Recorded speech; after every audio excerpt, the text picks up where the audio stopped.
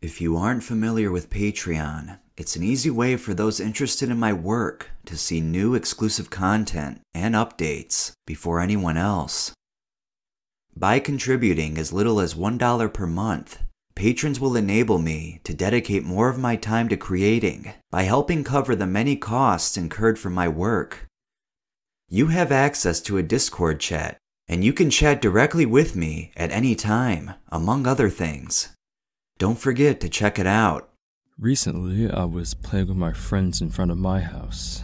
We were just goofing around and hanging out.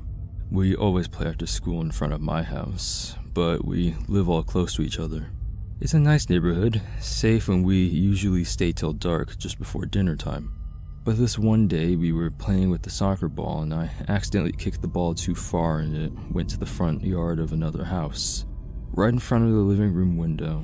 Now, we know that this house doesn't have anyone living in it, but Sam, when he ran to get the ball, he stood in front of the living room window and he froze right in front of it.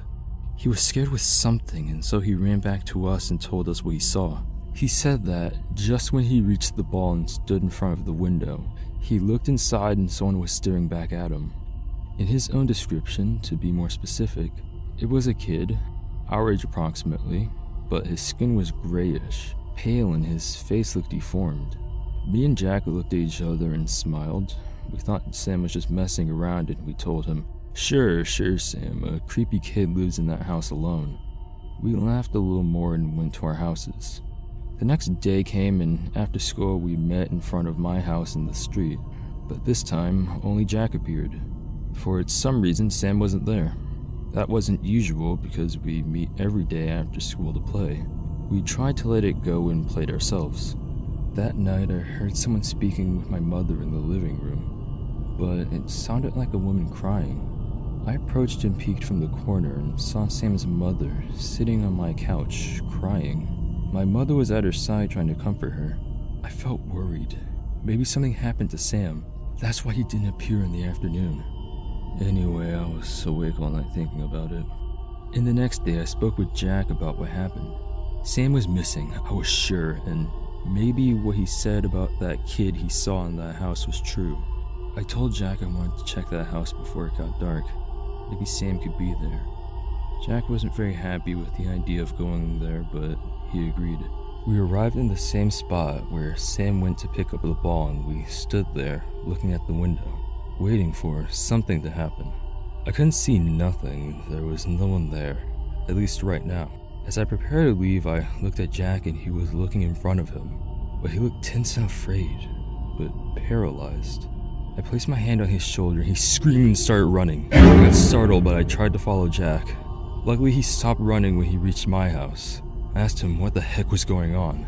The only words that came out of his mouth were, "I saw him." He looked in shock and was breathing heavily, but he kept repeating the same words. He said nothing else. It was getting dark, so we went back to our homes, but I couldn't shake the feeling that something was wrong. I think Jack saw that same kid that Sam saw just before disappearing.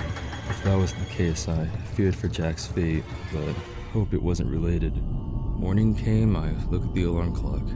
9 a.m. Because it was Saturday and we don't have school, I went immediately to Jack's house. As I got closer to the house, I saw the police car in front of the house. My heart dropped when I saw it. I immediately thought about what Jack and Sam told me. The kid they saw must have had something to do with this. It had to! I decided to see it for myself, for my friends, for my own sake. Even if I wanted to tell someone, I had no evidence or anything to show. I had to do this myself. I went to the house where they saw this kid. Again, I got close to the window and stood there, watching and waiting. Nothing was happening. I decided to go inside. Maybe they were there. The main door wasn't locked, so I just opened it and entered. Inside, just an empty space. Nothing in the floors or walls. All normal. I explored a little bit more and found a door to the basement. I walked down the stairs. When I reached the bottom, I looked around, but also, the basement was empty and it looked normal as well. It had 2 small windows, so it had some light from the outside. It wasn't very dark, but there was something very weird about it. I had this feeling, I don't really know how to explain it. but it was like I could hear voices. I felt there were things around me in that basement, but there was nothing there. That was until I was struck with visions that came and go. Flashes of something in there, but in a different place, like a parallel world. The worst part was Sam and Jack were there, inside a cocoon of bloody guts. This world was blood red and it looked like something from a horror movie. My friends trapped there. The visions got stronger and my legs got weaker as they came, more and more. A few more seconds have passed and behind my friends I saw a shadow that slowly became clear. It was a kid with a deformed face and grayish skin. He looked like a kid, but he looked old at the same time. It was the kid Jack and Sam told me about. I was frozen looking at him. He had saw me and somehow he had taken my friend to this world. I feared I was next. As I keep looking at him, slowly from behind him, a shadow starts appearing, like it was possessing that body. It's laughing manically at me and then it launched itself at me. All goes black. I wake up in my bed. I look at the alarm clock. It's 9 a.m. Saturday morning.